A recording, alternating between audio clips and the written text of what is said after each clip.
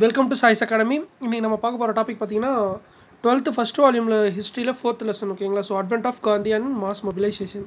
So Gandhi வந்து இந்தியாவுக்கு வந்ததுக்கப்புறமா அவர் என்னென்னலாம் பண்ணியிருக்காரு, அவர் எந்தெந்த மூவ்மெண்ட் ஸ்டார்ட் பண்ணார், பார்ட்டிசிபேட் பண்ணாங்க, அது மட்டும் இல்லாமல் அவர் இங்கே இருந்த டைமில் இந்தியாவில் என்னென்ன நடந்துச்சு அப்படின்னு சொல்லிட்டு இன்றைக்கி பார்ப்போம். ஓகேங்களா?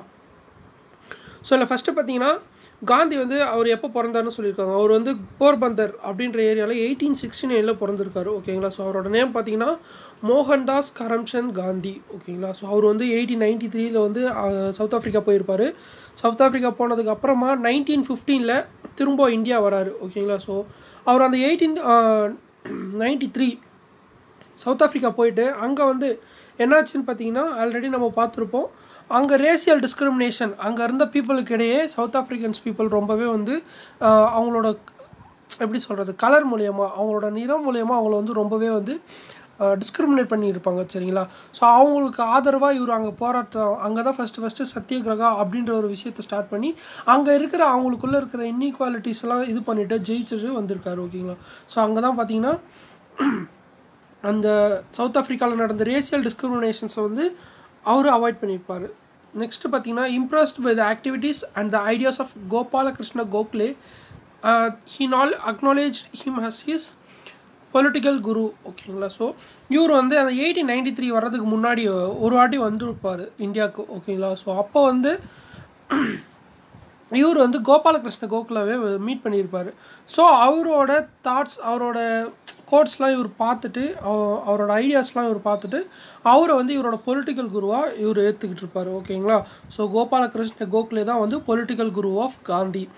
Next he established is Sabarmati ஆசிரமம் அட் அகமதாபாத். ஓகேங்களா? ஸோ அந்த கோபாலகிருஷ்ண கோகலே சொன்னது மாதிரியே இவர் 1915 வந்ததுக்கப்புறமா 2 வருஷம் ஆல் ஓவர் இந்தியா வந்து அவர் டூர் மாதிரி போயிட்டு வருவார். ஓகேங்களா? ஸோ சுச்சுவேஷன்ஸ் இங்கே இந்தியாவில் எப்படி இருக்குது, எல்லா மக்களோட வாழ்வாதாரங்கள் எப்படி இருக்குது அப்படின்னு சொல்லிட்டு பார்க்குறாரு. ஓகேங்களா? ஸோ டேரெக்டாக அவர் வந்து பொலிட்டிக்கல் லைஃப்பில் வந்து குதிக்கலை.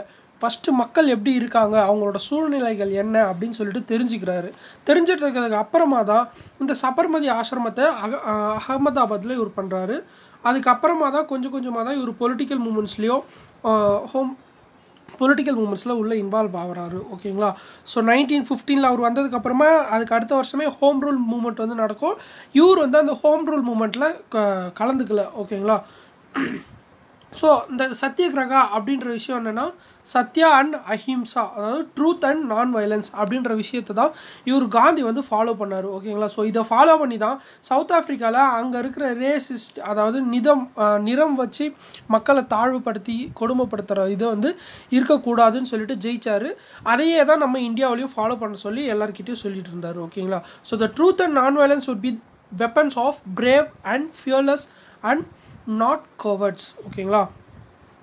ஸோ இவருக்கு வந்து இந்த பர்ஸ்பெக்ட் and practice faith and action இது மூணுத்துக்குமே எந்த ஒரு வேறுபாடும் இல்லாமல் இருந்தார். ஸோ இவர் வந்ததுக்கப்புறமா ஃபஸ்ட்டு இவர் லீட் பண்ண மூமெண்ட் எதுன்னு பார்த்தீங்கன்னா சம்பரான் மூமெண்ட். ஓகேங்களா? So the first attempt at mobilising the Indian masses was made by Gandhi on an invitation by பெசன்ஸ் of Champaran. ஓகேங்களா? ஸோ ஃபஸ்ட்டு இந்தியாவில் இருக்கிற மாஸ் மூமெண்ட் இவர் பண்ணுறாருன்னா அது வந்து இந்த சம்பரான் தான். ஓகேங்களா? ஸோ இது வந்து இந்தியா லெவலில் பண்ணலை, பட் ஒரு சின்ன ஏரியாவில் பீகாரில் இருக்கிற சம்பரான்ற ஒரு வில்லேஜில் தான் இவர் நடந்திருக்கும். ஓகேங்களா? ஸோ எதுக்காக இந்த மூமெண்ட் நடந்தது அப்படின்னு பார்த்தீங்கன்னா இண்டிகோ கல்டிவேட்டர்ஸ் இருக்காங்க பார்த்தீங்களா, அவங்களால தான் இந்த விஷயம் ஒன்று நடந்துச்சு. ஓகேங்களா? ஸோ யூரோப்பியன் பிளான்டர்ஸ் எல்லாமே என்ன பண்ணுறாங்கன்னா அங்கே இருக்கிற அதாவது பீகாரில் சம்பரான்ற வில்லேஜில் இருக்க எல்லா ஃபார்மர்ஸ்கிட்டையும் அதாவது 20th 3/20 ஆஃப் தேர் ஃபீல்ட்ஸ், அதாவது 20ல் 3 பங்கு இருக்குது பார்த்தீங்களா, அந்த நிலங்களில் வந்து நீங்கள் கண்டிப்பாக இண்டிகோவை தான் விளைவிக்கணும் அப்படின்னு சொல்லிட்டு சொல்லிட்டாங்க. ஓகேங்களா? ஸோ அதை வந்து கான்ட்ராக்ட் மூலயமா இவங்க சைன் பண்ணிடுறாங்க. அது மட்டும் இல்லாமல் இவங்க சைன் பண்ணிவிட்டு அதை விளைவிச்சு இவங்க நல்ல கல்டிவேட் பண்ணிடுறாங்க. பட் இவங்க பிளான்டர்ஸ் யூரோப்பியன் பிளான்டர்ஸ் என்ன பண்ணுறாங்கன்னா அதை வந்து ரொம்ப சீப்பான விலைக்கு அதை வாங்கிக்கிறாங்க. ஸோ இதனால் என்ன ஆச்சுன்னா அந்த பெசன்ஸோட நிலைமை வந்து ரொம்பவே கவலைக்கிடமாகிடுச்சுங்க. ஓகேங்களா? ஸோ அதுக்கப்புறமா தான் அங்கே இருக்கிற லோக்கல் லீடர்ஸ் யாருன்னு பார்த்தீங்கன்னா Rajendra Prasad, மசருல் hook, Acharya கிருப்பாலினி and Mahadeva Desai and Gandhi conducted a detailed enquiry ஓகேங்களா. ஸோ அங்கே இருக்கிற லோக்கல் லீடர்ஸ் கிட்ட காந்தி வந்து எல்லாத்தையும் பேசுகிறாருங்க ஓகேங்களா. ஸோ என்னென்ன நடந்துச்சு அப்படின்னு சொல்லிட்டு ஃபுல்லாக விசாரிக்கிறாரு. அதுக்கப்புறமா என்ன ஆச்சுன்னா பிரிட்டிஷ் அஃபிஷியல்ஸ்லாம் இருக்காங்க பார்த்தீங்களா. ஸோ காந்தியை வந்து ஏற்கனவே அந்த சவுத் ஆஃப்ரிக்காவில் நடந்த விஷயம் வந்து இவங்களாம் நிறைய படிச்சிருப்பாங்க. ஸோ இவர் வந்துட்டாருன்னொடனே அவரை வந்து வெளியே போக சொல்லி அங்கே இருக்கிற டிஸ்ட்ரிக்ட் ஆஃபீஸர்ஸ்லாம் வந்து அவர்கிட்ட சொல்லுவாங்க. பட் அவர் வந்து நான் போக மாட்டேன் அப்படின்னு சொல்லிடுவார்.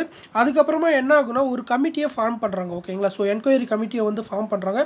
அந்த கமிட்டியில் காந்தியும் ஒரு மெம்பராக இருக்காருங்க ஓகேங்களா. ஸோ அங்கே வந்து என்னாச்சுன்னா இவர் வந்து பிரிட்டிஷ் மெம்பர்ஸ் கிட்ட வந்து அஃபிஷியல்ஸ் கிட்ட கன்வின்ஸ் பண்ணுறாரு இந்த பெசன்ஸோட நிலைமை இப்படி பிளான்டர்ஸ் இப்படியெல்லாம் பண்ணுறாங்க அப்படின்னு சொல்லிட்டு ஃபுல்லாக சொல்கிறாரு. சொன்னதுக்கப்புறமா அவங்க வந்து ஒத்துக்கிறாங்க ஓகேங்களா. ஸோ அவங்க ஒத்துக்கிட்டதுக்கு அப்புறமா என்ன ஆச்சுன்னா இந்த இண்டிகோ கல்டிவேட்டர்ஸ் இருக்காங்க பார்த்தீங்களா, அதை வந்து ஸ்டாப் பண்ண சொல்லி அவங்க வித்ட்ரால் பண்ணிக்கிறாங்க. அதோட அந்த ஏரியாவிலேருந்து அவங்க அந்த யூரோப்பியன் பிளான்டர்ஸ்லாம் இருக்காங்க பார்த்தீங்களா, அவங்க எல்லாருமே வந்து கிராஜுவலாக வித்ட்ரான் பண்ணிக்கிறாங்க ஓகேங்களா. ஸோ இதுதான் வந்து அவர் ஃபஸ்ட்டு இந்தியாவில் நடத்துகிற மூமெண்ட், அதாவது சம்பரான் மூமெண்ட் 1917 நடத்துகிறாரு ஓகேங்களா.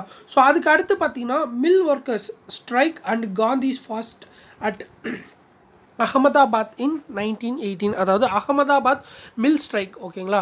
ஸோ இதில் தான் வந்து ஃபஸ்ட்டு இந்தியாவில் அவர் வந்து ஃபாஸ்டிங், அதாவது உண்ணாவிரத போராட்டம் முதல்ல காந்தி எப்போ நடத்துறாருன்னா இந்த அகமதாபாத் மில் ஸ்ட்ரைக்கில் 1918 தான் ஒரு ஃபஸ்ட்டு உண்ணாவிரத போராட்டம் நடத்துகிறாரு ஓகேங்களா.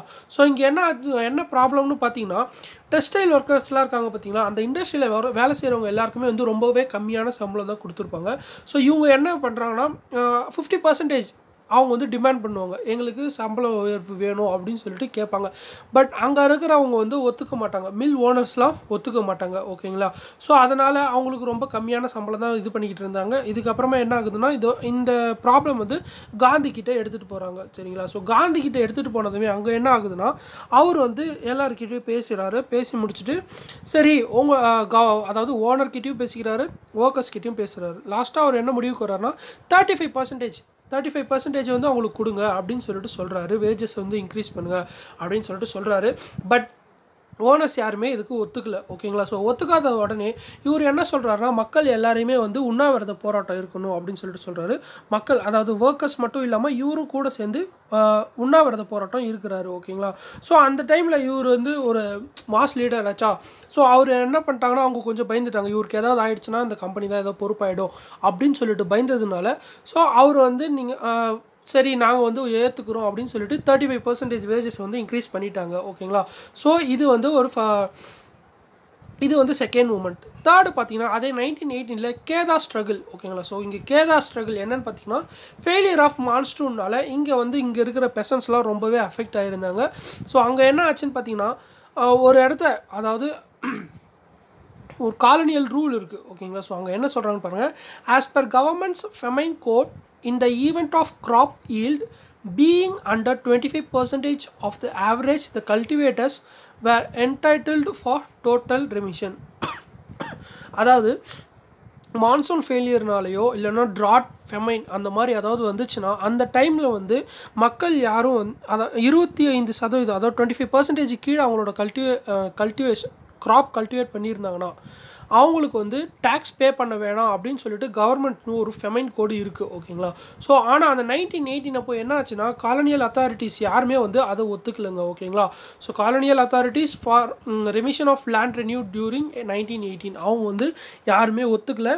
அவங்க வந்து நீங்கள் கண்டிப்பாக பே பண்ணி தான் ஆகணும், டேக்ஸ்லாம் பே பண்ணி தான் ஆகணும் அப்படின்னு சொல்லிட்டு எல்லா பெசன்ஸ்கிட்டையும் சொல்லிடுறாங்க சரிங்களா. So but the authorities refused and ஹார்ஸ்டு them demanding full payment சரிங்களா. ஸோ 25%க்கு கம்மியான விளைச்சல் ஆச்சுன்னா அவங்க வந்து பேமெண்ட் பண்ணக்கூடாதுன்னு சொல்லுவாங்க. பட் இவங்க வந்து நீங்கள் ஃபுல் பேமெண்ட் பண்ணணும் அப்படின்னு சொல்லிட்டு சொல்லிடுவாங்க. ஸோ இதை வந்து திருப்பி காந்திக்கிட்ட எடுத்துகிட்டு போகிறாங்க. அங்கே காந்தி போன உடனே அங்கே என்ன ஆகிடுச்சின்னு பார்த்தீங்கன்னா அவர் திரும்பவும் இவங்களுக்காக போராடுறாரு சரிங்களா. ஸோ போராடுறதுக்கு அப்புறமா இவங்க கூட யார் சேர்ந்துக்கிறாங்க, அதாவது காந்தி கூட யார் வர்றாங்கன்னு பார்த்தீங்கன்னா வித்தல்பாய் பட்டேல் அப்படின்றவர் வராருங்க ஓகேங்களா. ஸோ அதுக்கப்புறம் பார்த்தீங்கன்னா advised them to withhold payment and fight and to death against such a spirit of வின்டிசிட்னஸ் and டைனர்னி ஓகேங்களா. ஸோ அவர் வந்து என்ன சொல்கிறாருன்னா இந்த மாதிரி விஷயத்துக்கு எதிர்த்து அதாவது ஃபர்ஸ்ட் சிவில் டிசோபீடியன்ஸ் மூமெண்ட்டுக்கு ஓகேங்களா. ஸோ இவங்க வந்து பேமெண்ட் நீங்கள் வந்து டேக்ஸ் பே பண்ணக்கூடாது அப்படின்னு சொல்லிட்டு இவங்க எல்லாருக்கிட்டையும் சொல்லிடுறாரு ஓகேங்களா. ஸோ அதுக்கப்புறமா என்ன ஆகுதுன்னு பாருங்கள், Vallabhbhai Patel, a young lawyer, and Indulal Yagnik joined Gandhi in the movement and urged the riots to be firm. ஓகேங்களா. ஸோ இதுக்கப்புறமா என்ன ஆகுதுன்னு பார்த்தீங்கன்னா, the government authorities issued instructions that the revenue shall be collected only from those riots who could afford to pay. இந்த போராட்டத்தெல்லாம் பார்த்துட்டு அவர் government last என்ன முடிவுக்கு வராங்கன்னா, யாரால் பே பண்ண முடியுமோ அவங்க மட்டும் டேக்ஸ் பே பண்ணால் போதும், மீதி யாரும் பே பண்ண வேண்டாம் அப்படின்னு சொல்லிடுவாங்க. ஓகேங்களா. ஸோ 1917 சம்பரானில் ஜெயிக்கிறாரு. நெக்ஸ்ட்டு அகமதாபாத் மில் ஸ்ட்ரைக்கில் 1918, கேதா சத்தியகிரகா பார்த்தீங்கன்னா 1918. ஓகேங்களா. ஸோ இது 3 தான் அவர் ஃபஸ்ட்டு இந்தியாவுக்கு வந்ததுமே ஸ்டார்ட் பண்ண மூமெண்ட்ஸ். ஓகேங்களா. So the servants of Indian society was founded by Gopalakrishna Gokhale இன் 1905. ஓகேங்களா. ஸோ 1905 கோபாலகிருஷ்ண கோகலே வந்து தி சர்வன்ட்ஸ் ஆஃப் இந்தியன் சொசைட்டியை வந்து ஃபவுண்ட் பண்ணுறாரு. அது எதுக்காகன்னு பார்த்தீங்கன்னா, it was the first secular organisation in the country to டிவோட் it self to the betterment of under privileged rural and tribal people. ஓகேங்களா. So தாழ்த்தப்பட்டவங்க, அது மட்டும் இல்லாமல் ரூரல் ஏரியாவில் இருக்கவங்க, ட்ரைபல் பீப்புளுக்காக தனியாக ஒரு ஆர்கனைசேஷன் ஸ்டார்ட் பண்ணது எதுன்னு பார்த்தீங்கன்னா, த சர்வன்ட்ஸ் ஆஃப் இந்தியன் சொசைட்டி. ஓகேங்களா. ஸோ இதோட ஹெட் குவார்ட்டர்ஸ் எங்கே இருக்குது அப்படின்னு பார்த்தீங்கன்னா, பூனா, அதாவது மகாராஷ்டிராவில் இருக்க பூனா தான் இதோட ஹெட் குவார்ட்டர்ஸ். அது மட்டும் இல்லாமல் இதோட பிரான்ச்சஸ் எங்கெங்கே இருக்குதுன்னு பார்த்தீங்கன்னா, சென்னை, அதாவது மெட்ராஸ், மும்பை, அலகாபாத் அண்ட் நாக்பூர், இந்த 4 இடத்துல வந்து இதோட பிரான்ச்சஸ் இருந்துச்சு. ஓகேங்களா. ஸோ நெக்ஸ்ட்டு பார்த்தீங்கன்னா, மான்டாக் செம்ஸ்ஃபோர்ட் ரிஃபார்ம்ஸ் 1919 ஆக்ட் இருக்குது பார்த்தீங்களா. ஸோ அதை பற்றி இங்கே கொடுத்துருக்காங்க. ஸோ எட்வின் மான்டாக் யாருன்னு பார்த்தீங்கன்னா செக்ரட்டரி ஆஃப் ஸ்டேட், செம்ஸ்ஃபோர்ட் யாருன்னு பார்த்தீங்கன்னா வைஸ்ராய். ஓகேங்களா. ஸோ இது 2 பேரும் சேர்த்து தான், அதாவது எப்பயுமே மின்டோ மார்லே அந்த மாதிரி இருந்துச்சுன்னா அதில் ஒருத்தர் செக்ரட்டரி ஆஃப் ஸ்டேட், இன்னொருத்தர் வந்து வைஸ்ராய். ஓகேங்களா. ஸோ அதை நீங்கள் நல்லா யார் வைஸ்ராய் யார் செக்ரட்டரி ஆஃப் ஸ்டேட்டுன்னு சொல்லிட்டு நல்லா தெரிஞ்சு வச்சுக்கோங்க. ஸோ மான்டாக் வந்து இங்கே செக்ரட்டரி ஆஃப் ஸ்டேட், செம்ஸ்ஃபோர்ட் வந்து வைஸ்ராய். அவங்க அனௌன்ஸ் பண்ணுறாங்க. என்ன அனௌன்ஸ் பண்ணுறாங்கன்னா, the scheme of constitutional change for India which came to be known as the Indian Council Act of 1999. ஓகேங்களா. ஸோ மான்டாக் செம்ஸ்ஃபோர்ட் ரிஃபார்ம்னு சொல்லுவாங்க, அப்படி இல்லைனா இந்தியன் கவுன்சில் ஆக்ட் 1919 சொல்லுவாங்க. ஸோ இந்த ஆக்ட் எதுக்காகன்னு பார்த்தீங்கன்னா, enlarge the provincial legislature council with elected majorities. ஓகேங்களா. So legislature council அப்படின்ற ஒரு விஷயம் வந்துச்சு, அதாவது டயார்கி. சரிங்களா. ஸோ கவர்மெண்ட்ஸ் இந்த provinces were given more share in the administration and dyarchy. இந்த பைகேமரலிசம் அந்த மாதிரி சிஸ்டம்லாம் வந்து இதில் தான் கொண்டு வந்தாங்க. ஓகேங்களா. So all important subjects like law and order and finance reserved for the white men. ஓகேங்களா. So reserved and transferred subject அப்படின்னு சொல்லிட்டு 2 விஷயம் கொண்டு வராங்க. அதில் ரிசர்வ்டு சப்ஜெக்ட் எல்லாமே வந்து இங்கிலீஷ் மேன் கிட்ட, அதாவது பிரிட்டிஷர்ஸ் ஆஃபீஸர்ஸ் இருக்காங்க பார்த்தீங்களா, ஒயிட் மேன், அவங்க கிட்ட போகுது. என்னென்ன சப்ஜெக்ட்ஸ்னு பார்த்தீங்கன்னா, law and order and finance, இது எல்லாமே அவங்க கண்ட்ரோலில் போகுது. மீதி இருக்கிறது என்னன்னு பார்த்தீங்கன்னா, other subjects such as health, education and local self governments were transferred to elected Indian representatives. ஓகேங்களா. ஸோ நம்ம இந்தியன்ஸில் இருக்கிறவங்களுக்குள்ள health, education, local self governments எல்லாமே போகுது. ஓகேங்களா. So where directly under the control of the governors. யாருன்னு பார்த்தீங்கன்னா, இந்த white மென் இருக்காங்க பார்த்தீங்கன்னா, அந்த ரிசர்வ்டு சப்ஜெக்டில் இருக்கவங்க, அவங்க எல்லாருமே வந்து டைரெக்டாக கவர்னர் கண்ட்ரோலில் இருப்பாங்க. பட் இந்த இவங்க இருக்காங்க பார்த்தீங்களா, the ministers holding transferred subjects were responsible to the legislature. ஓகேங்களா. ஸோ ரிசர்வ்டு சப்ஜெக்டில் இருக்க மினிஸ்டர்ஸ் எல்லாமே கவர்னருக்கு ரெஸ்பான்சிபிளாக இருப்பாங்க. மினிஸ்டர்ஸ் ஹோல்டிங் ட்ரான்ஸ்ஃபர் சப்ஜெக்ட் இருக்கவங்க எல்லாருமே வந்து லெஜிஸ்லேச்சருக்கு ரெஸ்பான்சிபிளாக இருக்காங்க. But those incharge of reserved subjects were not further the governor of the provinces could overrule the ministers under the special veto power. ஓகேங்களா. So special பவர்னா veto power. So இந்த reserved சப்ஜெக்டில் இருக்கவங்க வந்து இந்த லெஜிஸ்லேச்சருக்கு ரெஸ்பான்சிபிள் கிடையாது. ஓகேங்களா. ஸோ கவர்னர் நினச்சா இந்த மினிஸ்டர்ஸ் இருக்காங்க பார்த்தீங்களா, இந்த மினிஸ்டர்ஸ் ஹோல்டிங் ட்ரான்ஸ்ஃபர்டு நம்ம இந்தியன் எலெக்டட் ரெப்ரசன்டேட்டிவ்ஸ் இருக்காங்க பார்த்தீங்களா,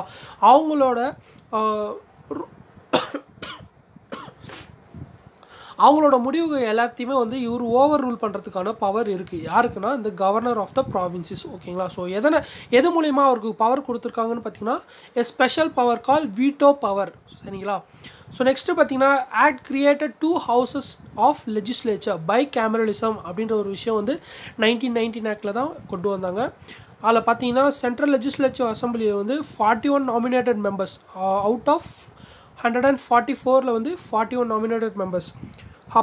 அப்பர் ஹவுஸில் வந்து பார்த்தீங்கன்னா 60 மெம்பர்ஸ் வந்து ஸ்டேட்லேருந்தும் 26 மெம்பர்ஸ் வந்து நாமினேட்டட் பண்ணியும் இருக்காங்க. ஓகேங்களா. ஸோ நெக்ஸ்ட்டு பார்த்தீங்கன்னா both the houses had no control over the governor general and his executive council, but the central government had full control over the provincial governments. Right to vote also continued to be restricted. ஓகேங்களா. So இந்த டைமும் அதாவது 1990 act மூலியமாகவும் இவங்க வந்து right to ஓட்டை வந்து restrict பண்ணி வச்சுருந்தாங்க. நெக்ஸ்ட்டு பார்த்தீங்கன்னா இந்த 1919 ஆக்ட் வந்து எப்போ அனௌன்ஸ் பண்ணாங்கன்னு பார்த்தீங்கன்னா 1918 இதை அனௌன்ஸ் பண்ணுறாங்க. அனௌன்ஸ் பண்ணதுக்கு அப்புறமாவே இந்த இந்தியன்ஸ் எல்லாமே அதை வந்து கிரிட்டிசைஸ் பண்ண ஆரம்பிச்சிட்டாங்க. ஓகேங்களா. So the Indian national Congress met in a special session at Bombay in August 1988 to discuss the scheme. So அவங்க அனௌன்ஸ் பண்ண உடனே ஆகஸ்ட்டில் அவங்க ஸ்பெஷல் செஷன் பாம்பேயில் அரேஞ்ச் பண்ணுறாங்க ஐஎன்சி. மற்றதுமே அவங்க இந்த ஸ்கீம் என்ன சொல்கிறாங்கன்னா டிசப்பாயிண்டிங் அண்ட் அன்சாட்டிஸ்ஃபேக்டரி அப்படின்னு சொல்லிட்டு இந்த 1919 ஆக்டை வந்து சொல்கிறாங்க. ஓகேங்களா. So the colonial government followed A carat and stick policy. So இந்த கேரட் அண்ட் ஸ்டிக் பாலிசி அப்படின்னா என்னென்னு பார்த்தீங்கன்னா, இப்போ எக்ஸாம்பிளுக்கு எடுத்துக்கோங்க, ஒரு கழுதை இருக்குன்னு வச்சுக்கோங்களேன். கழுதைக்கு மேலே வந்து ஒரு குச்சியில் நூலில் வந்து கேரட்டை கட்டி விட்டுடுவோம். ஓகேங்களா. ஸோ அந்த கழுதைக்கு முன்னாடி அந்த குச்சை காட்டிட்டோன்னா அந்த கேரட் அதோட கண்ணு முன்னாடி இருக்கும். சரிங்களா. ஸோ அது கிடச்சிரும்னு சொல்லிட்டு இது கடைசி வரைக்கும் ட்ராவல் பண்ணி போய்கிட்டே இருக்கும். அதே மாதிரி தான் இவங்க இந்த பிரிட்டிஷ் என்ன பண்ணாங்கன்னா, நம்மளுக்கு இந்த செல்ஃப் கவர்மெண்ட் அப்படின்ற ஒரு விஷயத்தை நமக்கு தரோன்னு சொல்லிட்டு நம்மளை வந்து கைட் பண்ணிட்டு போயிட்டே இருந்தாங்க. அது கைட் பண்ணிட்டு போனாங்கன்றதோட நம்மளை வந்து ரூல் பண்ணிக்கிட்டே இருந்தாங்க. நாங்கள் இப்போ தந்துடுவோம் அப்புறம் தந்துடுவோம்னு சொல்லிட்டு கண்டிப்பாக அவங்களுக்கு நாங்கள் செல்ஃப் கவர்மெண்ட் தந்துடுவோம், இப்படி இந்த ஒரு செல்ஃப் கவர்மெண்ட் தந்துடுவோன்ற ஒரு விஷயத்தை வச்சு நம்மளை வந்து அவங்க ரூல் பண்ணிக்கிட்டு இருந்தாங்க. ஸோ இதை தான் வந்து கேரட் அண்ட் ஸ்டிக் பாலிசி அப்படின்னு சொல்லிட்டு சொல்கிறாங்க. ஓகேங்களா. So Surendranath Banerjee, they opposed the majority opinion and left the Congress to form their own party which came to be called Indian Liberal Federation. ஓகேங்களா. ஸோ இந்தியன் லிபரல் ஃபெடரேஷன் யார் start பண்ணாங்கன்னு கேட்டாங்கன்னா சுரேந்திரநாத் பானர்ஜி. ஓகேங்களா. So next பார்த்தீங்கன்னா நான் Brahmin moment. So இந்தியாவில் எங்கெங்கே நான் பிராமின் மூமெண்ட் நடந்துச்சுன்னு பார்த்தீங்கன்னா, the higher castes also were controlling the factors of production and thus the middle and lower castes were dependent on them for livelihood. ஓகேங்களா. ஸோ அவங்க எப்பயுமே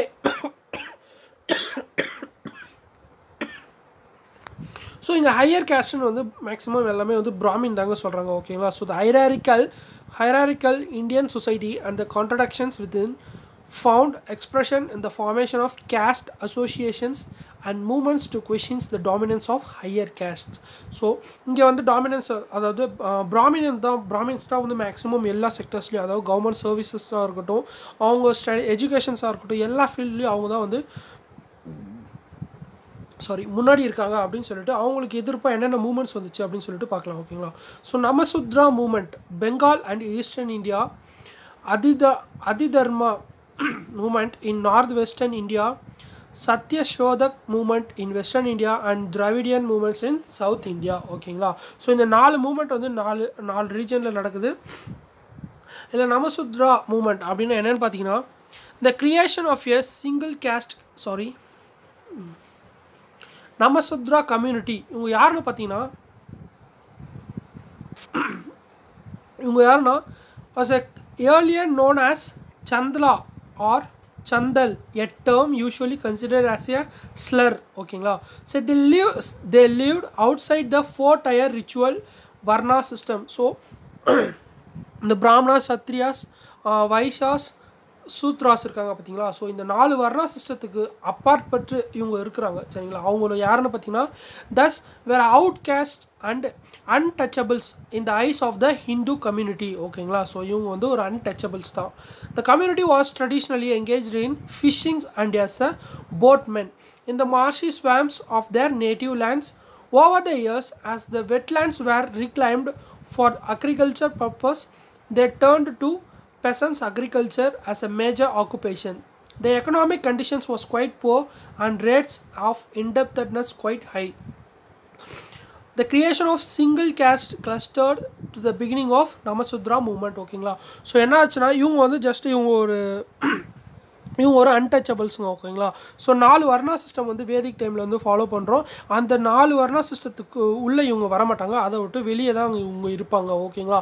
ஸோ இவங்களோட ஒர்க் என்னென்னு பார்த்தீங்கன்னா ஃபிஷிங் அண்ட் போட்மேன் ஓகேங்களா. ஸோ படகோட்டியாக மட்டும்தான் இவங்க இருந்துக்கிட்டு இருந்தாங்க. ஸோ காலப்போக்கில் இவங்களோட நிலங்கள் அதாவது இவங்க இருந்தது எல்லாமே வந்து சதுப்பு நிலங்கள் மாதிரிங்க ஓகேங்களா. ஸோ தண்ணி இருந்த இடம் மாதிரி இருந்துச்சு.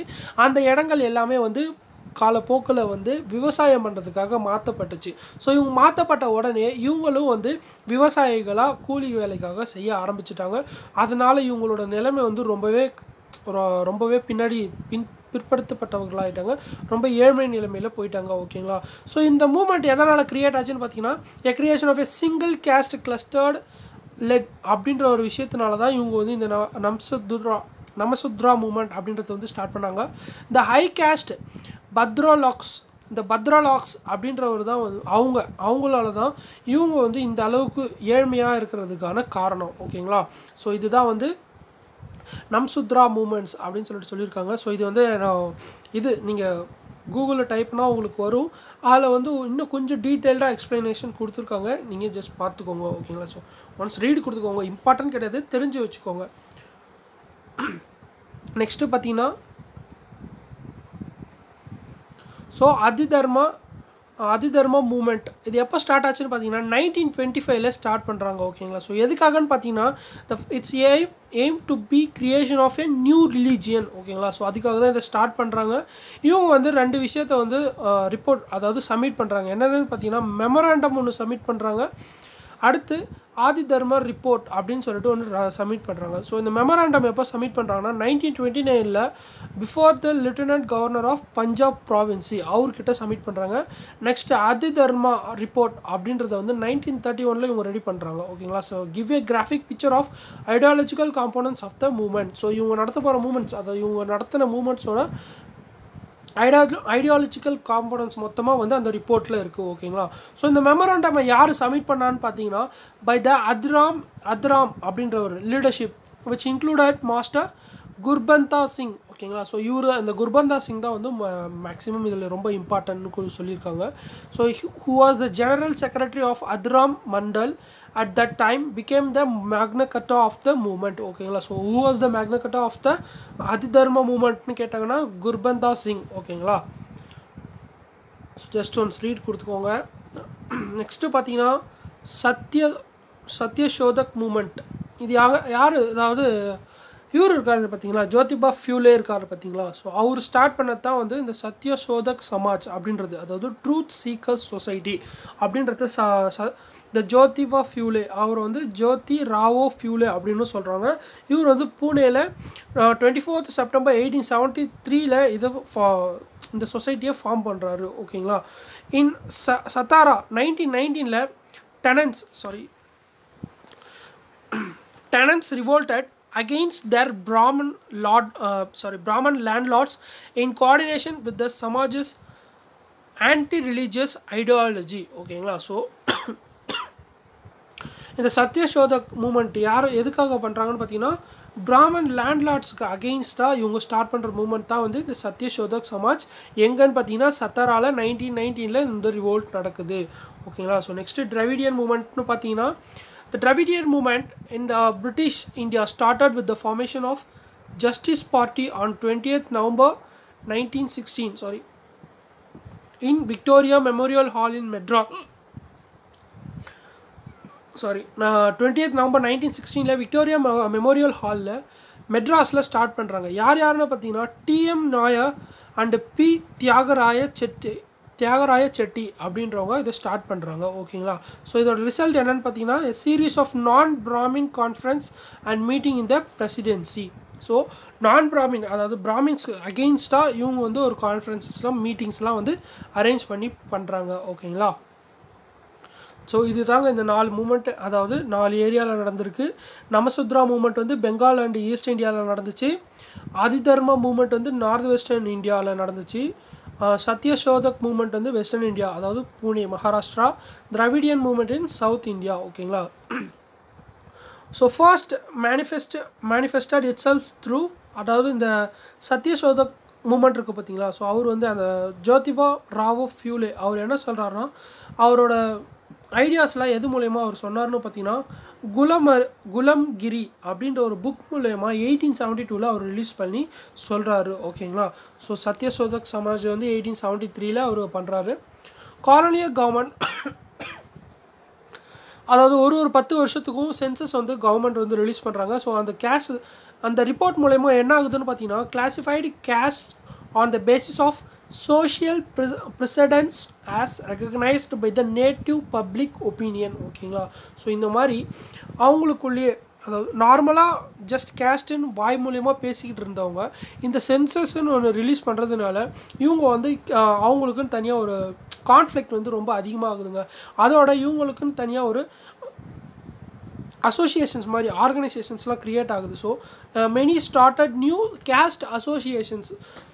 அதனால் என்ன ஆகுதுன்னா, மக்களுக்கிடையேயான அந்த ஜாதி வெறி ரொம்ப அதிகமாகுதுங்க. ஓகேங்களா. So 2 trends emerged out of the non-Brahmin movements, Sanskrityan of the lower caste and the second was a radical pro-power and progressive peasant labor movements. So இது பார்த்துக்கோங்க. நான் பிராமின் மூமெண்ட்ஸ் 2 எதுன்னு பார்த்தீங்கன்னா, சான்ஸ்கிரிட்டேஷியன் of the lower caste and radical bro power and progressive Besant labour moments. ஓகேங்களா. So northern and eastern caste moments எதுன்னு பார்த்தீங்கன்னா சான்ஸ்கிரிட்டிக் பேஸ்டில் தாங்க நடக்குது. ஓகேங்களா. ஸோ நார்தர்ன் அண்ட் ஈஸ்டர்ன் ஏரியாவில் மூமெண்ட்ஸ்லாம் வந்து சான்ஸ்கிரிட்டிக்காக நடக்குது. வெஸ்டர்ன் அண்ட் சதர்னில் பார்த்தீங்கன்னா moments split and absorbed by the rising nationalist and Dravidian left moments. All these movements were critical of what they called as Brahmin domination and attacked their monopoly and pleaded with the government through their association for justice. So இவங்க எல்லாருமே ஒரே விஷயம் தாங்க சொல்கிறாங்க. அவங்கவுங்க ஒரு association வந்து form பண்ணுறாங்க. அந்த அசோசியேஷன்ஸ் மூலயமா அந்த மக்களோட கோரிக்கைகளை மொத்தமாக வந்து கவர்மெண்ட் கிட்ட சமர்ப்பிக்கிறாங்க. ஓகேங்களா. ஸோ அது மூலயமா இந்த பிராமின்ஸோட டாமினேஷன்ஸ் ரொம்ப அதிகமாக இருக்குது அப்படின்னு சொல்லிட்டு கவர்மெண்ட்டுக்கு ப்ரூவ் பண்ணுறாங்க. ஸோ அதன்படி பார்த்தீங்கன்னா Bombay and Madras presidency's clear-cut Brahmin monopoly in the government services and general culture arena led to non-Brahmin politics. ஓகேங்களா. எதனால் வந்து இந்த பாம்பே அண்ட் மெட்ராஸ் வந்து அதிகமாக இந்த பிராமின் மோனோபாலி இருக்குது கவர்மெண்ட் சர்வீசஸ்னு சொல்கிறாங்கன்னு பார்த்தீங்கன்னா, so Brahmin monopoly was quite formidable as with only 3.2%. So அவங்களோட மொத்த பாப்புலேஷன் எவ்வளோன்னு பார்த்தீங்கன்னா 3.2% ஆஃப் பாப்புலேஷன் தாங்க. ஓகேங்களா. ஸோ ஆனால் அவங்களோட கிராஜுவேஷன் அதாவது அவங்க இப்போ எத்தனை பேர் பட்டதாரிகள்னு பார்த்தீங்கன்னா 72% வந்து பட்டதாரிங்க. ஓகேங்களா. ஸோ 3.2% பேர் வந்து 72% பேர் வந்து கிராஜுவேட்ஸாக இருக்காங்க. ஸோ இதனால் என்ன ஆகுதுன்னா, நான் பிராமின்ஸும் லோயர் கேஸ்டில் இருக்காங்க பார்த்தீங்களா, அந்த பீப்புள்ஸ் எஜுகேட்டட் பீப்புள்ஸ் ரொம்பவே வந்து சேலஞ்சில் ஃபேஸ் பண்ணாங்க. அவங்க அளவுக்கு இவங்களால இன்டெலிஜென்ஸ் பண்ண முடியலங்க. ஓகேங்களா. ஸோ அதனால் என்ன ஆகுதுன்னா 1916 நான் பிராமின் மேனிஃபெஸ்டோ அப்படின்னு சொல்லிட்டு ஒன்று இஷ்யூ பண்ணுறாங்க. ஓகேங்களா. So the colonial government already உங்கள் கவர்மெண்ட் அதாவது இந்த காலனியல் கவர்மெண்ட் பிரிட்டிஷ் என்ன பண்ணுறாங்கன்னா, அவங்களுக்கு தெரிஞ்சது ஒன்று தாங்க, டிவைட் அண்ட் ரூல் இந்தியா. ஓகேங்களா. ஸோ நம்மளை வந்து பிரிக்கணுன்னே அவங்க வந்து ஒரு எண்ணத்தோடு அவங்க பக்கவாக இருப்பாங்க. அதுபடி 1905 வந்து டிவைட் அண்ட் ரூல் பாலிசி மூலயமா தான் இந்த பார்ட்டிஷன் ஆஃப் பெங்காலை வந்து கொண்டு வராங்க. ஸோ அதே மாதிரியே இப்போ இங்கே என்ன பண்ணுறாங்கன்னா, பிராமின் அண்ட் நான் பிராமின்ஸ் இருக்காங்க பார்த்தீங்களா, ஸோ இவங்களுக்கிடையே வந்து இந்த மாதிரி ஒன்று க்ரியேட் பண்ணணும். ஸோ டிவைட் அண்ட் ரூல் பாலிசியை இம்ப்ளிமெண்ட் பண்ணணும்னு சொல்லிட்டு ஒரு ஐடியா கொண்டு வருவாங்க. ஸோ இங்கே என்ன சொல்கிறாங்க பாருங்கள், the colonial government made use of the genuine grievances of the non-Brahmins to divide and rule. ஓகேங்களா. ஸோ இந்த இடத்த வந்து நீங்கள் டிவைட் அண்ட் ரூல் பாலிசியை யூஸ் பண்ணணும் அப்படின்னு சொல்லிட்டு கவர்மெண்ட் வந்து ரெக்வஸ்ட் பண்ணுறாங்க. பட் அது வந்து பண்ணால் வந்து ரொம்பவே அஃபெக்ட் ஆகிடுவாங்க. யாருன்னா பார்த்தீங்கன்னா நம்ம இந்தியன்ஸ் தாங்க. ஓகேங்களா. So பிராமணேத்தர Parishad and justice party அப்படின்னு சொல்லிட்டு 2 ஸ்டார்ட் பண்ணுறாங்க. இந்த பிராமணேத்தர பரிஷத் வந்து பாம்பேலையும் மெட்ராஸ் பிரசிடென்சியில் ஜஸ்டிஸ் பார்ட்டி அப்படின்னு சொல்லிட்டு ஸ்டார்ட் பண்ணுறாங்க. ஓகேங்களா. ஸோ இது அது மட்டும் இல்லாமல் radical emergence of radical Dalit Bajuan movement under the leadership of Dr. Ambedkar and the self-respect movement under the leadership of Periyar Ramasamy. ஓகேங்களா. ஸோ இவங்க எல்லாருமே வந்து இந்த பிராமின்ஸ்க்கு அகெயின்ஸ்டாக வந்து இவங்க இருந்தாங்க. ஓகேங்களா. ஸோ நான் பிராமின்ஸ் வந்து செக்யூர் பண்ணணும் அப்படின்னு சொல்லிட்டு தான் இவங்களோட தாட்ஸ் எல்லாமே. ஸோ நான் கார்ப்பரேஷன் மூவ்மெண்ட் அப்படின்றது எப்படி வந்துச்சு அப்படின்னு சொல்லிட்டு பார்க்கலாம். So it was a part of, அதாவது Rowlatt act, it was a part of the British policy of rally the moderates and isolates the எக்ஸ்ட்ரீமிஸ்ட்ஸ். Sorry. So இவங்களோட பிரிட்டிஷ் பாலிசி பாருங்கள், rally the moderates and isolate த எக்ஸ்ட்ரீமிஸ்ட்ஸ். ஓகேங்களா. So மாடரேட்ஸையும் எக்ஸ்ட்ரீமிஸ்ட்ஸையும் பிரிக்கிறது இவங்களோட பேசிக் பாலிசியாக இருந்துச்சு. அதன்படி பார்த்திங்கன்னா Indian council act 1919, அதாவது மான்டாக் செம்ஸ்ஃபோர்ட் ஆக்ட் இருக்குது பார்த்தீங்களா, ஸோ அது போட்டுடுறாங்க. அதே வருஷத்துலேயே பார்த்திங்கன்னா ரவுலட் ஆக்ட் அப்படின்னு சொல்லிட்டு ஒன்று கொண்டு வராங்க. ஓகேங்களா. ஸோ இந்த ரவுலட் ஆக்டுக்கு வந்து ரொம்பவே எதிர்ப்பு தெரிவிக்கிறாங்க. Many of them where hanged R இம்ப்ரிசன்டு for long terms. ஓகேங்களா. ஸோ நிறைய பேரை வந்து எந்த ஒரு விசாரணை எதுவுமே இல்லாமல் நிறைய பேர் கொண்டுக்கிட்டு இருந்தாங்க. அதை எதிர்த்து நிறைய மக்கள் வந்து போராட்டம் பண்ணுறாங்க அப்படின்னு சொல்லிட்டு இவங்க என்ன பண்ணுறாங்கன்னா ரவுலட் ஆக்ட் அப்படின்னு சொல்லிட்டு ஒரு விஷயத்தை கொண்டு வராங்க. இந்த ரவுலட் ஆக்ட் அப்படின்னா என்னென்னு பார்த்தீங்கன்னா, எந்த ஒரு பர்சனையும் எந்த ஒரு விசாரணையும் எதுவுமே இல்லாமல் அவங்கள கைது பண்ணி 2 வருஷம் ஜெயிலில் போடுறதுக்கான ரைட்ஸ் வந்து கவர்மெண்ட்டுக்கு இருக்குது அப்படின்னு சொல்கிறது தான் இந்த ரவுலட் ஆக்ட். ஓகேங்களா. ஸோ எந்த ஒரு விசாரணை எதுவுமே இல்லாமல் அவர் மேலே குற்றமே எதுவுமே இல்லைனாலும் அவரை வந்து அரெஸ்ட் பண்ணி அவர் 2 வருஷம் ஜெயிலில் போடுறதுக்கான ஒரு ரைட்ஸ் கொடுக்குறது தான் இந்த ரவுலட் ஆக்ட். ஓகேங்களா. So every elected members of the central legislature opposing the bill the government pass the Rowlatt act in March 1919. So நம்ம இந்தியன்ஸ் வந்து என்னதான் அவங்க வந்து எலெக்டட், அதாவது லெஜிஸ்லேச்சர் அசம்பிளியில் இருந்தாலும் அவங்களால இதை வந்து அப்போஸ் பண்ண முடியாது. எதனாலன்னு பார்த்தீங்கன்னா, அவங்க என்ன தான் அங்கே எலெக்டட் பண்ணி இருந்தாலும் மெஜாரிட்டி பார்த்தீங்கன்னா இங்கிலீஷ் மென் கிட்ட தாங்க இருக்கும். ஓகேங்களா. ஸோ அவங்க அந்த மாதிரி தான் வந்து அவங்க சீட்ஸை வந்து ஒதுக்கி வச்சுருப்பாங்க இந்தியன் ரெப்ரசன்டேட்டிவ்ஸ்க்கு. ஓகேங்களா. ஸோ அவங்களோட ஓட் எவ்வளோ தான் அவங்க மெஜாரிட்டி ஃபுல் % இந்தியன்ஸ் கொடுத்தாலும் மெஜாரிட்டி பார்த்திங்கன்னா அதாவது பிரிட்டிஷ் மென்ஸ்க்கு வர மாதிரி தான் அவங்க வச்சுருப்பாங்க. அதனால் என்ன ஆச்சுன்னா மார்ச் 1919 இந்த ரவுலட் ஆக்ட் வந்து பாஸ் ஆகிடுது. ஸோ சத்யகிரகா சபா அதை வந்து காந்தி வந்து ஃபவுண்ட் பண்ணுறாரு. ஓகேங்களா. ஸோ இந்த சத்யகிரகா இதுக்கு முன்னாடி என்ன ஆச்சுன்னு பார்த்தீங்கன்னா, ஸோ இந்த சத்யகிரகா அப்படின்ற ஒரு விஷயம் வராததுக்கு முன்னாடி இந்த place of old agitation methods என்னென்ன போராட்டங்கள் பழையபடி பண்ணாங்கன்னா, meetings, boycott of foreign clothes, schools, picketing of daddy shops, அதாவது பிக்கெட்டிங்னா கடை அடைப்பு. ஓகேங்களா. So petitions and demonstrations a novel method was adapted. ஓகேங்களா. ஸோ கடையடிப்பு, வெளிநாட்டு பொருட்களை வந்து வாங்கக்கூடாது, மீட்டிங்ஸ், ஸ்கூலை வந்து புறக்கணிக்கிறது, இந்த மாதிரி விஷயங்கள் பண்ணிக்கிட்டு இருந்தாங்க. பட் இந்த சத்யகிரகா அப்படின்ற ஒரு விஷயம் வந்ததுக்கப்புறமா என்ன ஆயிடுச்சுன்னா, இதை தான் வந்து நிறைய பேர் வந்து யூஸ் பண்ண ஆரம்பிச்சிட்டாங்க. ஓகேங்களா. So with wider participation of labour, artisan, பெஷன் masses, the symbol of this change was to khadi. ஓகேங்களா. ஸோ இந்த சத்யகிரகா அப்படின்றத ஒன்று ஃபாலோ பண்ணதுக்கப்புறமா எல்லாருமே வந்து காதியை வந்து வியர் பண்ண ஆரம்பிச்சிட்டாங்க. So India Swaraj would be reality only when the masses awakened became active in the political work. இது வந்து காந்தி சொல்லியிருப்பார்.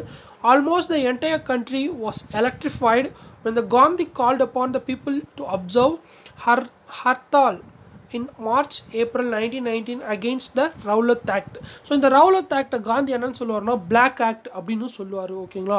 ஸோ இதுக்கு அகெயின்ஸ்டாக ரவுலட் சத்யகிரகான்னு ஒன்றும், அது மட்டும் இல்லாமல் கிலாஃபட்ஸ் மூவ்மெண்ட் இருக்குது பார்த்தீங்களா, ஸோ அதுக்கு சப்போர்ட் பண்ணுற மாதிரியும் இவர் வந்து போராட்டங்கள் நடத்துவாருங்க. ஓகேங்களா. ஸோ அப்படி நடத்திட்டு வரப்போ தான் என்ன ஆகுதுன்னா 13th ஏப்ரல் பைசாக்கி டே. ஓகேங்களா. ஸோ ஃபார்மர்ஸ்க்குன்னு அங்கே வந்து கொண்டு வர்ற ஒரு பைசாக்கி டே அப்படின்ற ஒரு அந்த ஒரு விசேஷத்தப்போ அம்ரிஸ்டாரில் மக்கள் எல்லோரும் ஒன்று கூடியிருப்பாங்க. ஓகேங்களா.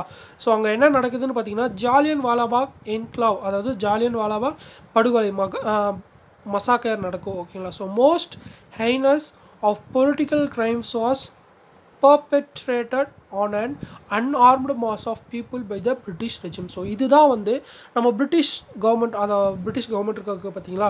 ஸோ ஆயுதம் இல்லாத மக்களுக்கு எதிராக நடத்தின பெரிய ஒரு எப்படி சொல்கிறது, ஒரு கிளர்ச்சி மாதிரின்றதோட அவங்கள கொல்றதுக்காக கொண்டு வந்த ஒரு அப்படி சொல்கிற சதிங்க. ஓகேங்களா. ஸோ சதி மாதிரி நடிச்சுக்கோங்க. ஓகேங்களா. ஸோ அவங்க எப்படி ப்ரோட்டஸ்ட் பண்ணுறாங்க, அதாவது இந்த ரவுலட் ஆக்டுக்கு அகெயின்ஸ்டாக மட்டும் இல்லாமல் அந்த டைமில் என்ன பண்ணுறாங்கன்னா அந்த அம்ரிஸ்டரில் சத்யபால் அண்ட் சைஃபுதீன் கிச்லு அப்படின்ற 2 லீடர்ஸ் அவங்களோட லீடர்ஸை வந்து அரெஸ்ட் பண்ணிடுறாங்க.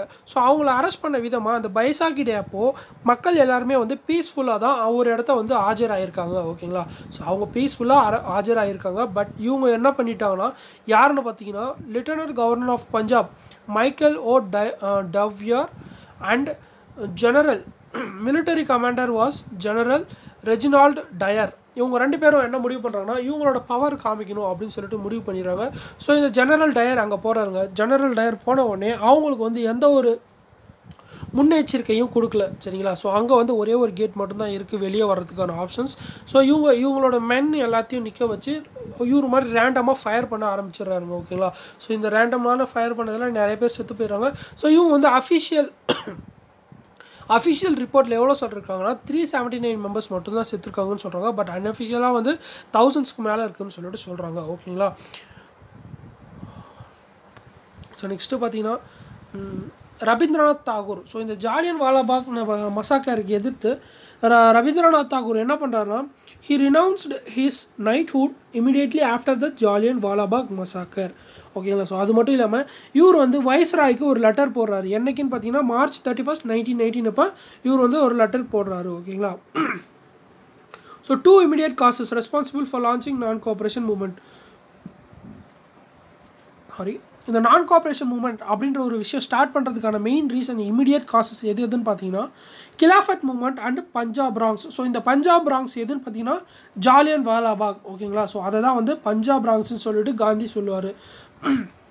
அதுக்கப்புறமா என்ன பண்ணுறாங்கன்னா இந்த ஜாலியன் வாலாபாக் மசாக்கரை வந்து விசாரிக்கிறதுக்காக பிரிட்டிஷ் கோர்ட் ஒன்று அப்பாயிண்ட் பண்ணுறாங்க.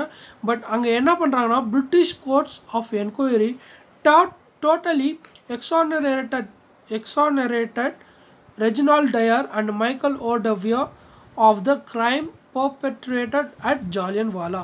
So exonerated அப்படின்னா என்னன்னு பார்த்தீங்கன்னா to say officially that somebody was not responsible for something bad that happened. ஓகேங்களா, ஸோ இது மூலயமா கோர்ட் என்ன சொல்லுதுன்னு பார்த்தீங்கன்னா அங்கே நடந்த விஷயத்துக்கும் இவங்க 2 பேருக்கும் எந்த சம்மந்தமும் இல்லை அப்படின்னு சொல்லிட்டு கோர்ட் சொல்லிடுது. ஓகேங்களா, ஸோ இந்த கிலாஃபத் மூவ்மெண்ட் அப்படின்ற ஒரு விஷயத்துக்கான ப்ரைம் மூவர்ஸ் யாருன்னு பார்த்தீங்கன்னா அலி பிரதர்ஸ், அதாவது ஷுகா அண்ட் முகமது அண்டு மௌலானா அபுல் கலாம் ஆசாத், இவங்க 3 பேர் இருந்தாங்க. ஓகேங்களா, ஸோ இந்த உத்தம் சிங் யாருன்னு பார்த்தீங்கன்னா இந்த ஜாலியன் வாலாபாக் நடக்குது பார்த்தீங்களா அதை வந்து நேரடியாக பார்த்தவர் தான் வந்து இந்த உத்தம் சிங். ஓகேங்களா, ஸோ இவர் வந்து என்ன பண்ணுறாருன்னா அதை பழி வாங்கணும், அதாவது அந்த ஜென்ரல் டயர் இருக்கார் பார்த்தீங்களா, ஸோ அவரை வந்து பழி வாங்கணும் அப்படின்னு சொல்லிட்டு இவர் வந்து ரொம்பவே வெறி கொண்டு இருக்கார். ஸோ அதன்படி பார்த்தீங்கன்னா 30th March 1940 என்ன பண்ணுறாருன்னா லண்டனுக்கு போகிறாரு. லண்டனில் கேக்ஸ்டான் ஹால் அப்படின்ற ஒரு இடத்த மைக்கேல் ஓ டெவியர், அதாவது அந்த லெஃப்டினன்ட் கவர்னர் ஆஃப் பஞ்சாப் இருக்கார் பார்த்தீங்களா, அவரை வந்து கொலை பண்ணிடுறாரு. ஓகேங்களா, ஸோ கொலை பண்ணதுக்கு அப்புறமா என்ன ஆயிடுதுன்னா உத்தம் சிங் அரெஸ்ட் பண்ணிவிட்டு இந்த பென்டோவெல்லி ஜெயில் அப்படின்ற இடத்த அவர் வந்து தூக்கில் போட்டுடுறாங்க. ஓகேங்களா, ஸோ லண்டன்லேயே அரெஸ்ட் பண்ணி அங்கேயே தூக்கில் போட்டுடுறாங்க. இவங்க 2 பேர் தாங்க அலி பிரதர்ஸ். ஸோ நெக்ஸ்ட்டு பார்த்தீங்கன்னா லான்ச் ஆஃப் நான் கோஆப்ரேஷன் மூவ்மெண்ட். ஓகேங்களா, ஸோ கிலாஃபத் கான்ஃபரன்ஸ் வந்து நடக்குது. அதுக்கப்புறமா என்ன பண்ணுறாருன்னா 1920 August 31 வந்து நான் கோஆப்ரேஷன் மூவ்மெண்ட் அப்படின்றத ஒன்று லான்ச் பண்ண போகிறதா காந்தி வந்து டிசைட் பண்ணுறாரு. அதுக்கடுத்து பார்த்தீங்கன்னா காங்கிரஸ் வந்து ஒரு ஸ்பெஷல் செஷன் மீட் பண்ணுறாங்க கல்கட்டாவில் September 1920. அங்கே வந்து இவங்க இந்த நான் கோஆப்ரேஷனுக்கான ரெசல்யூஷனை வந்து அக்செப்ட் பண்ணிக்கிறாங்க. ஓகேங்களா, ஸோ நெக்ஸ்ட்டு நான் கோஆப்ரேஷன் மூவ்மெண்ட். அப்படி அந்த நான் கோஆப்ரேஷன் மூவ்மெண்ட் அதில் என்னென்ன பண்ணாங்கன்னு பார்த்தீங்கன்னா boycott of schools, colleges, courts, government officers, legislatures, foreign goods, return of government conferred titles and awards. So இவங்க வந்து ஸ்கூல்ஸ், காலேஜஸ், கோர்ட்ஸ், அதாவது கவர்மெண்ட் வேலையில் இருக்கிறவங்க எல்லாருமே வந்து ரிசைன் பண்ணுறது, அவங்க வந்து ப்ரொவைட் பண்ண டைட்டில்ஸ், அதாவது அவார்ட்ஸ், ஹானர்ஸ் இருக்குது பார்த்தீங்களா, ஸோ அது எல்லாத்தையுமே திருப்பி கொடுக்குற மாதிரி எல்லாமே பண்ணிக்கிட்டு இருந்தாங்க. Alternatively national schools, panchayats where to be setup and Swadeshi goods manufactured and used. ஓகேங்களா, ஸோ இதுக்கு ஆல்டர்னேட்டிவாக என்ன நடக்குதுன்னு பார்த்தீங்கன்னா ஸோ ஃபாரின் கூட்ஸை தான் வந்து இவங்க பைக்காட் பண்ணிக்கிட்டு இருந்தாங்க. அதனால என்ன ஆச்சுன்னா